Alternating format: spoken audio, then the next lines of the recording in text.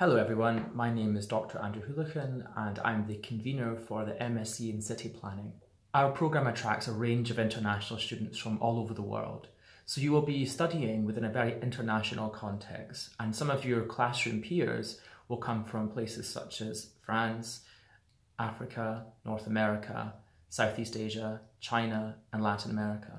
And we encourage you all to bring your own experiences about cities from around the world to the classroom. Urban Studies is a leading research unit in the UK, and this is reflected in the fact that we have a range of different subjects such as sustainable housing development, urban conservation, and the range of these programmes allows you to tailor and individualise the kind of degree that you want to graduate with on our programme.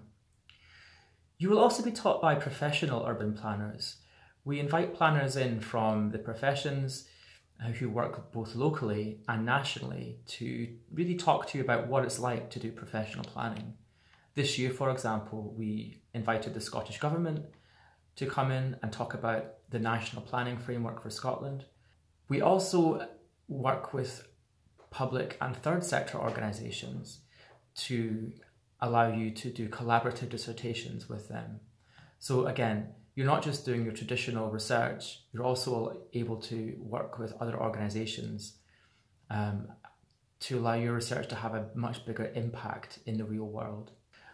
Aside from the traditional lectures that we also offer workshops, seminars, field trips, and a range of new digital skills for planners.